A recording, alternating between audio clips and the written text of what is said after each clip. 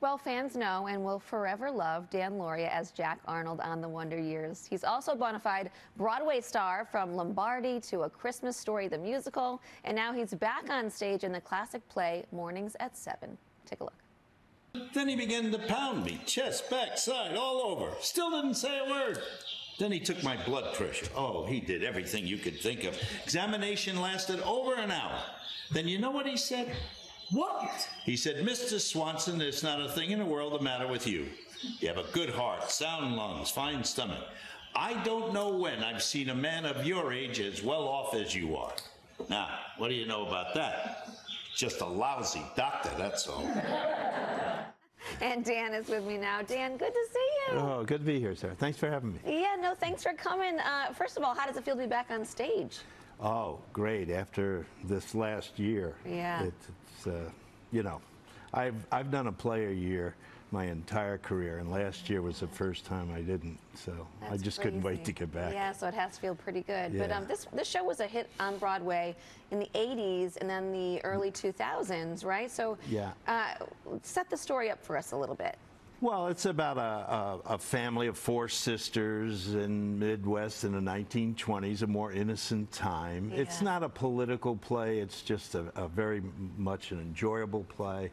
And our producers, Julian Schlesberg and Eric Falk and Sandy Marshall, we're trying to get people to come to off-Broadway. Yeah. Now, Broadway relies a lot on tourism, and we're all for that. Right. But off-Broadway is our heart and soul. Our main objective is to get New Yorkers to come back. And off-Broadway, people don't realize that's really the kernel of where new plays It is, because they go from off-Broadway to Broadway if they make it there. So you got to see things early on. But you're doing this at the theater at St. Clement's, which is the biggest off-Broadway theater in the city, right? It's the biggest stage for sure, which we need because our set is 2 houses in the backyards.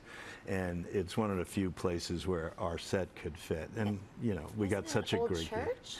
It was an old church, and most people don't know this, but in 1978, there were 3 writers as playwrights in residence: Lyle Kessler, P.J. Barry, and me as a playwright. Really? You did? Oh, I did not know that. See that?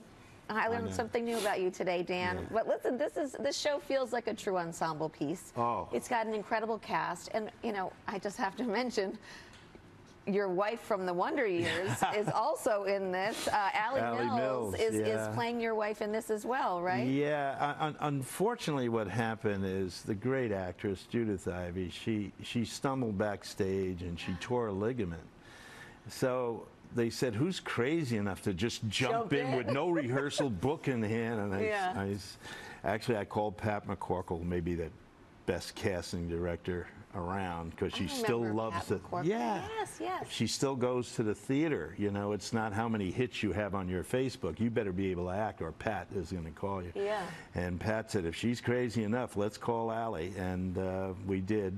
And Allie went in. She's been on book for the last 3, but like John Rubinstein, Tony Roberts, and they all said it's amazing what she's doing with the book in hand. But she'll be off book by the end of the week, I'm sure. Yeah, I mean, it's so nice to be reunited, I'm sure. But, you know, speaking of The Wonder Years, though, you know, the reboot is happening now. Have you watched it at all? Oh, sure. Dulé called me, and of course, Fred Savage directed the pilot, and Neil Marlins, who created The Wonder Years, is involved with it. And, you know, my only question was, what took so long? Yeah, I was going to say, why do you think right now is the right time to bring this back? I'm not sure why now is the right time for anything that's good. Yeah. There is no right time. And if they stick with the original formula of The Wonder Years, they're going to be fine. And Dulé says, boy, this show has that chemistry. We get people to laugh, but at the end, little tear. Little tear, too. Well, we saw you show up on another throwback TV show on the Goldbergs as the grumpy neighbor. How you like doing that? Well, that was a lot of fun with Jeff, you know, and that whole night, Danica played Winnie Cooper. She was on the show, and of course, Fred was on the show. So it was like a Wonder Years night. It was great. If we can help the other shows, you know, you never want to wish a show bad. You No. You And got I'd to like be a to see you cheerleader. pop back up there and anywhere you can, because I love seeing you, and I'm so glad that you popped in here today.